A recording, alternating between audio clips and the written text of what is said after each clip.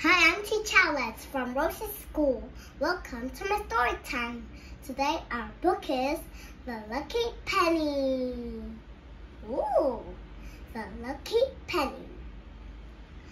Mom gave Max a shiny new penny. Don't lose it, Max, Mom said. This is a lucky penny. I won't lose it, Max said. Max put the penny in his pocket. Then he walked to school. But Max had a hole in his pocket.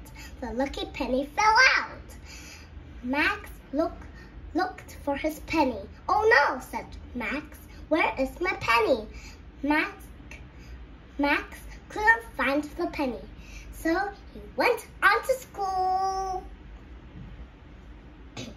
Ben was walking to school too. He saw something shiny on the ground. Ben said, "Oh, a penny." He picked it up. Ben put the penny in his pocket.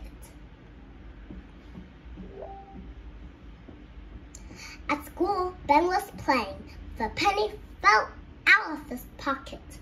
Ben looked for the penny. "Oh no," said Ben. "Where is my penny?"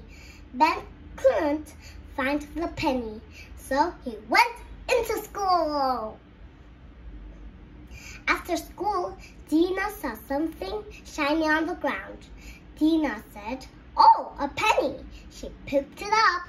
Dina put the penny in her bag. Dina was walking home. Her bag went up and down. It went round and round. The penny fell out of her bag. Dina looked for the penny. "Oh no," said Dina. "Where is my penny?" Dina couldn't find the penny. So she went on home. Max was walking home too. He saw something shiny on the ground. He picked it up. "Here it is," said Max.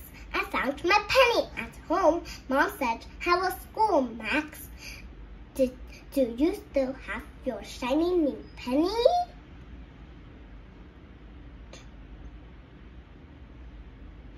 "Yes," said Max. "I still have my lucky penny." I'm Teacher Alex from Rose's School. Thank you for reading with me. I have a question for you. How did Max feel when he found his lucky penny? Found his lucky penny. Yes, that's right. He feels very happy. I'm Teacher Alex. Goodbye. Bye for now. Hope you have a good day.